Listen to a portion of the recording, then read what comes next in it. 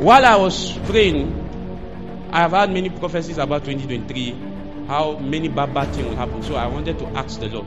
And the Lord told me something. Focus on the word of the Lord for the year, not the storm of the year. There must be a storm in the year. But remember, when he told Peter, come, when Peter started focusing on the storm, what happened? He started sinking.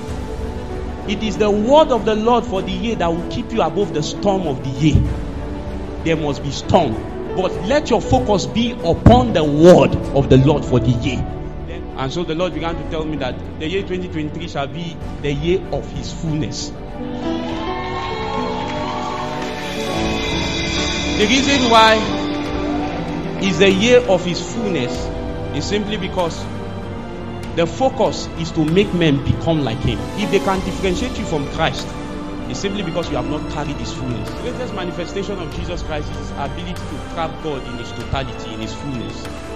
So when they saw Jesus Christ for the first time, the whole of God can tabernacle in a man. And that's why when you read Colossians chapter 1, verse 19, it pleased the Father that in him should all the fullness dwell. That means the totality of God was dwelling in a man for the first time. So for the first time, a man can trap the totality of God. And now when you read John chapter 1 verse 16, it says, and of his what? Fullness have, how many of us read it?